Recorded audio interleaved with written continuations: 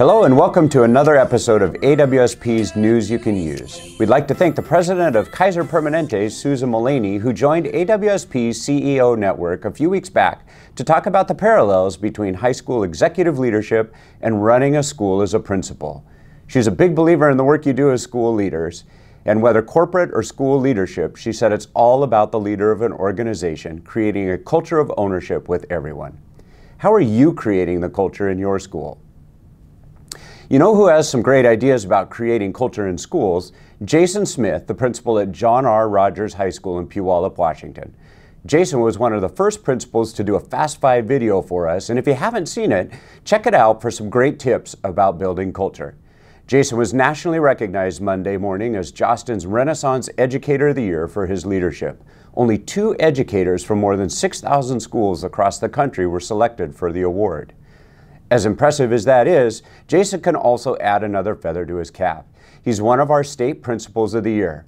Jason joins our middle-level principal of the year, Guy Kovacs, principal at Callie's Junior High, also from Puyallup School District, and Alfonso Lopez, our elementary principal of the year from Lewis and Clark Elementary in the Wenatchee School District. Let's also congratulate Shelly Ramirez, our elementary assistant principal of the year from Thompson Elementary in the Bethel School District, and Lacey Griffiths, our secondary assistant principal of the year from R.A. Long High School in the Longview School District.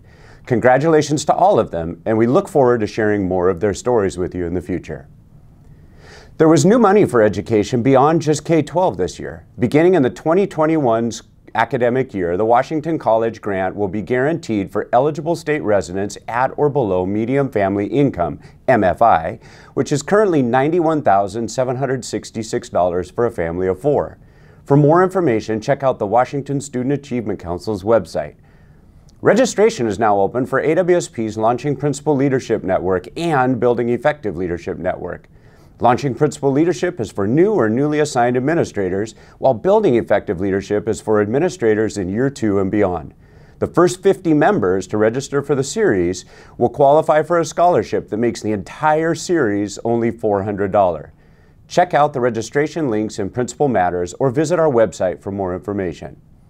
Speaking of LPL, earlier this year we met Rachel Simmons, assistant principal in the Battleground School District. On occasion, we'll help members with surveys and data collection if the request meets certain criteria. Rochelle is the dissertation phase of her Ph.D. program and is looking for some participants. She wants to learn about the methods that principals who self-identify as transformational leaders and/or instructional leaders use to promote high school student achievement. If either of those sound like you, check out the link in Principal Matters and see if you're eligible for the study.